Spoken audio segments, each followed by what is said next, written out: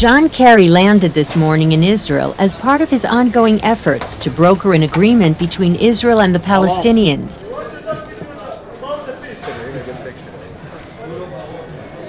If not, my name is not John Kerry. John Kerry. John Kerry? Yes. Amity John Kerry? John Kerry Solutions. Yes. Kerry began his tour at the Wailing Wall in Jerusalem, perhaps the most sensitive issue in the negotiations.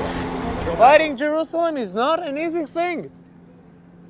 We must realize that it's holy to all religions: Jews, Christians, Muslims, Buddhists, Klingons, and Hobbits. But what I'm saying is, why fight over an old wall?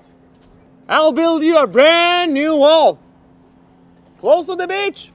I think you should go home where you belong and stay there.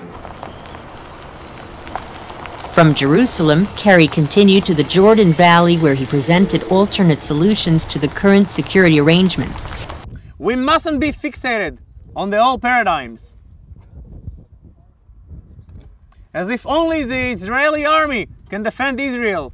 This little camera I'm holding here creates a mighty psychological barrier for any terrorist who tries to infiltrate Israel. The moment the terrorist passes, bang! He takes his picture, uploads it immediately to Facebook, Instagram, Pinterest, creates a kind of shaming no terrorist can handle.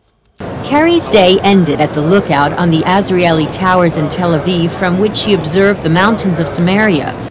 You know, we have a saying, keep your friends close and your enemies closer.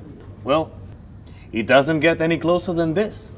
The important guest and his entourage piqued the curiosity of passers-by. Kerry took a few minutes to speak to them.